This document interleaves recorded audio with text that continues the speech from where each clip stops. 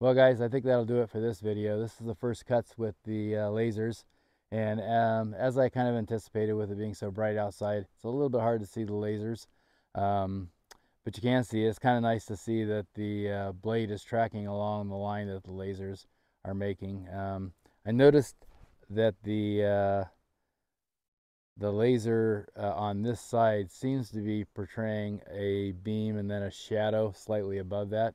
A lighter beam. I'm not sure what's going on there, but other than that, it seems to be working okay. Hopefully when I build a sawmill shed, because it'll be darker in there, I'll be able to see the lasers a little better. But anyway, I managed to cut, let's see, two 1-inch slabs and two 2-inch slabs, and then I've got this 3-inch slab, and I'm gonna go sticker those now, and I got a little bit of leftover down there, maybe 1.5 or something.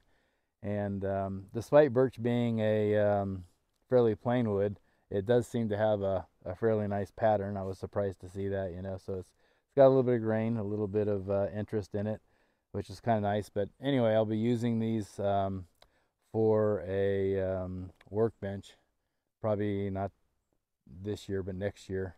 I'll let them dry, and I'll use the 3-inch slabs that I've been cutting to produce a woodworking bench. And I've got another birch log that I can cut up.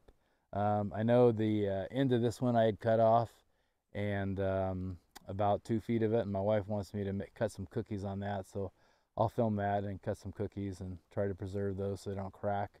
If you guys know a good way to do that, let me know. I've been doing a little research, and there's some different things you can put on them, including Type Bond woodworking glue, so I might take that approach. Just take a brush and coat both sides of it with the woodworking glue and let them sit and see how that works. Another option is epoxy.